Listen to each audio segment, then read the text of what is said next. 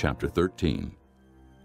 The Lord said to Moses and Aaron, When anyone has a swelling or a rash or a bright spot on his skin that may become an infectious skin disease, he must be brought to Aaron the priest or to one of his sons who is a priest.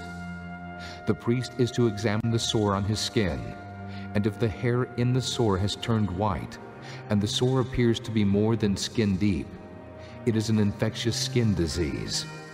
When the priest examines him, he shall pronounce him ceremonially unclean. If the spot on his skin is white, but does not appear to be more than skin deep, and the hair in it has not turned white, the priest is to put the infected person in isolation for 7 days. On the 7th day, the priest is to examine him, and if he sees that the sore is unchanged and has not spread in the skin, he is to keep him in isolation another 7 days. On the 7th day, the priest is to examine him again, and if the sore has faded and has not spread in the skin, the priest shall pronounce him clean. It is only a rash. The man must wash his clothes, and he will be clean. But if the rash does spread in his skin after he has shown himself to the priest to be pronounced clean, he must appear before the priest again. The priest is to examine him, and if the rash has spread in the skin, he shall pronounce him unclean. It is an infectious disease. When anyone has an infectious skin disease, he must be brought to the priest. The priest is to examine him. And if there is a white swelling in the skin that has turned the hair white, and if there is raw flesh in the swelling, it is a chronic skin disease, and the priest shall pronounce him unclean. He is not to put him in isolation, because he is already unclean. If the disease breaks out all over his skin, and so far as the priest can see, it covers all the skin of the infected person from head to foot, the priest is to examine him, and if the disease has covered his whole body, he shall pronounce that person clean. Since it has all turned white, he is clean. But whenever raw flesh appears on him, he will be unclean. When the priest sees the raw flesh, he shall pronounce him unclean. The raw flesh is unclean. He has an infectious disease. Should the raw flesh change and turn white, he must go to the priest. The priest is to examine him, and if the sores have turned white, the priest shall pronounce the infected person clean. Then he will be clean. When someone has a boil on his skin and it heals, and in the place where the boil was, a white swelling or reddish-white spot appears, he must present himself to the priest. The priest is to examine it, and if it appears to be more than skin deep, and the hair in it has turned white, the priest shall pronounce him unclean. It is an infectious skin disease that has broken out where the boil was. But if, when the priest examines it, there is no white hair in it, and it is not more than skin deep and has faded, then the priest is to put him in isolation for 7 days. If it is spreading in the skin, the priest shall pronounce him unclean. It is infectious.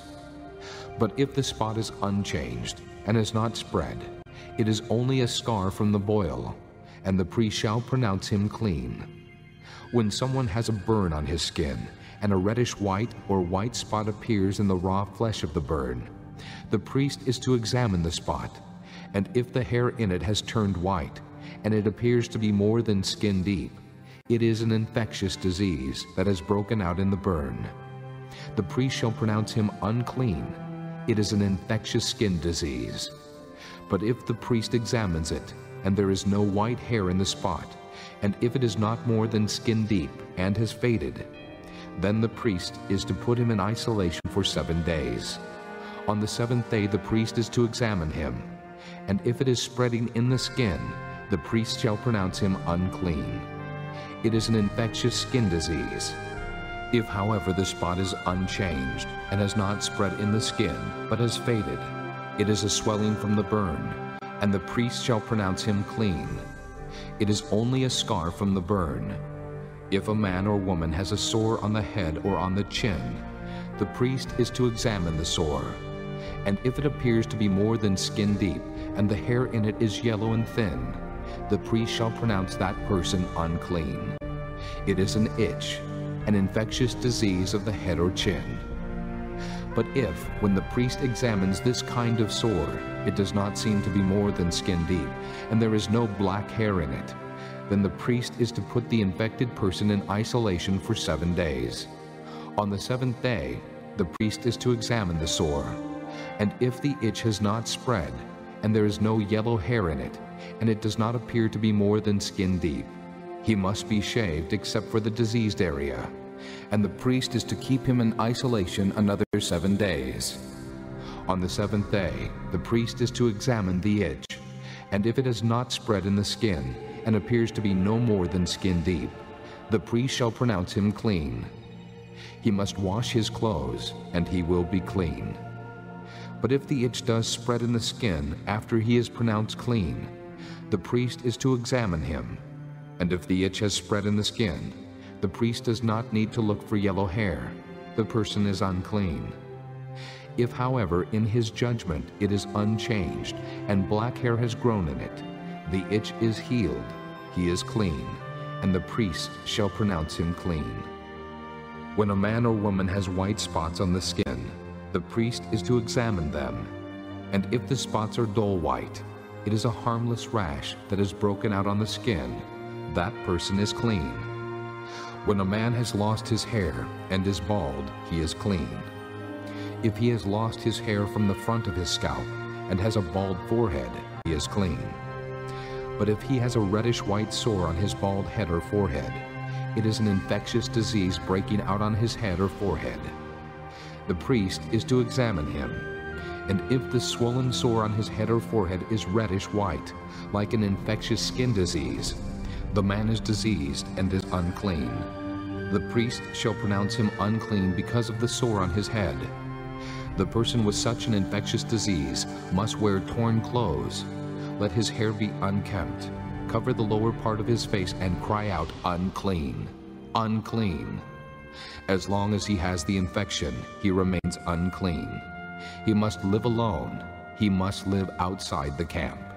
If any clothing is contaminated with mildew, any woolen or linen clothing, any woven or knitted material of linen or wool, any leather, or anything made of leather, and if the contamination in the clothing or leather or woven or knitted material or any leather article is greenish or reddish, it is a spreading mildew and must be shown to the priest.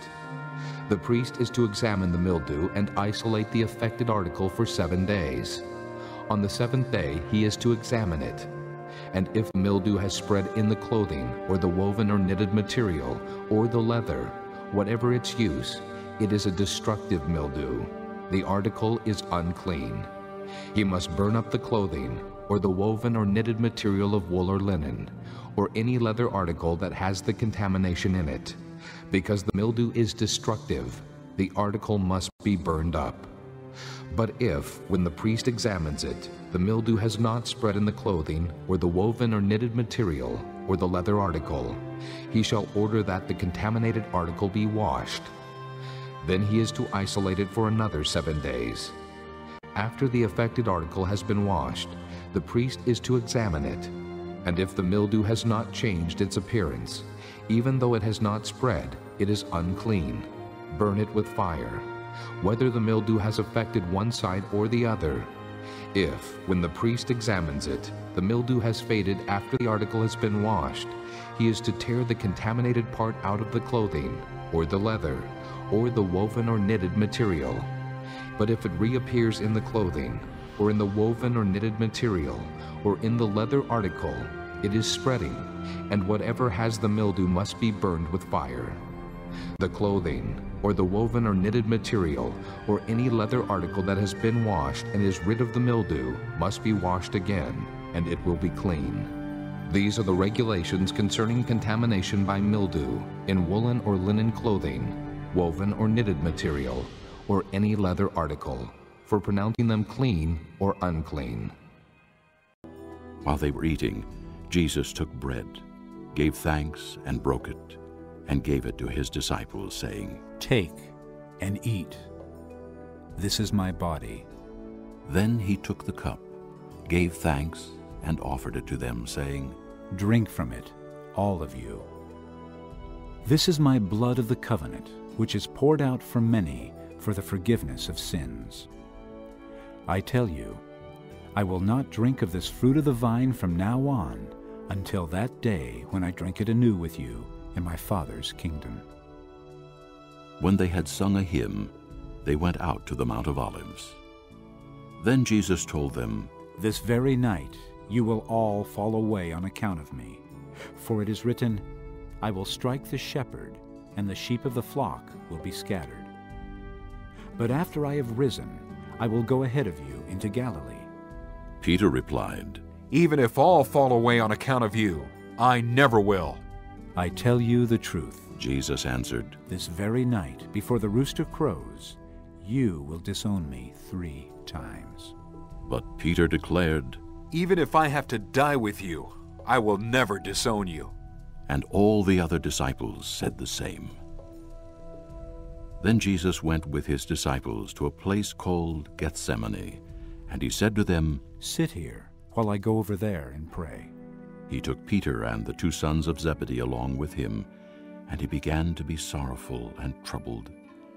Then he said to them, "My soul is overwhelmed with sorrow to the point of death. Stay here and keep watch with me."